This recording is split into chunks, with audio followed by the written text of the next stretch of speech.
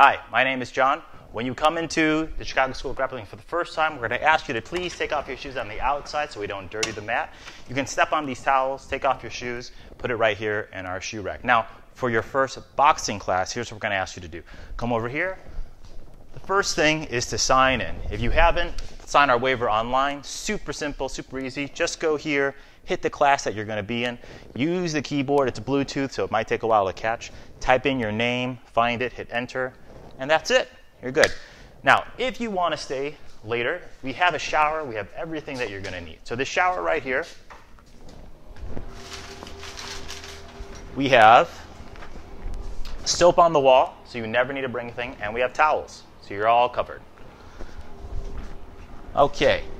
In addition, we have a toilet right here where you can clean up whatever you need to do. People with long hair, we have hair ties, and for our ladies, we have ladies' feminine products, hygiene feminine products. And we also have another changing room here. So you can change into any three of these rooms if you want to. Now for boxing, what we recommend is wear something that's easy to move around in. Shorts, shirt that's nice and easy, anything that wicks away water is even better.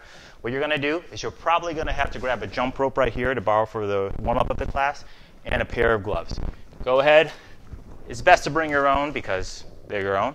But if you need to borrow them, no problem at all. Okay, you don't need to put on your gloves right away. You're just going to put them on the side. I'm going to ask you to put them on the pedestal over here, not on the floor. Okay, so normally what will happen is your instructor will tell you, go grab a jump rope. We're going to do jump rope for X amount of minutes. So you jump rope, get warmed up. Then what you might do is shadow boxing. If you don't know what shadow boxing is, all you're going to do is just throw punches to an imaginary opponent.